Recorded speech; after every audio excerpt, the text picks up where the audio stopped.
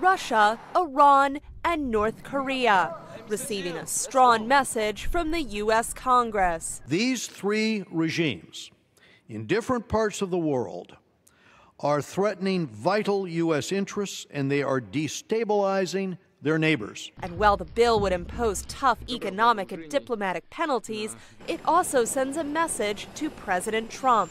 New congressional oversight powers a needed check, said the top Democrat on House Foreign Affairs. If President Trump wants to play golf or do something with his crony, Mr. Putin, he can count the Congress out because we're going to punish Mr. Putin.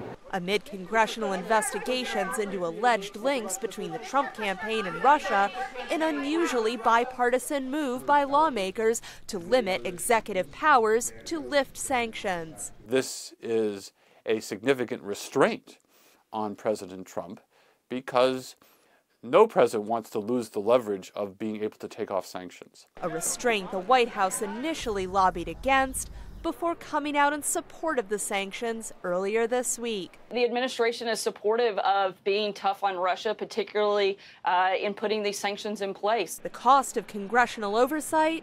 The possible loss of U.S. diplomatic flexibility, says a former U.S. ambassador to Ukraine. Sanctions, once they're embedded in law, may actually prove less successful in eliciting a change in Russian behavior than when they're based on executive orders. A loss that sets up a tough choice for President Trump. A veto would come at a price. First of all, it would be seen as one more piece suggesting that, in fact, something improper was worked out between the Trump campaign and the Russians back during the election in 2016.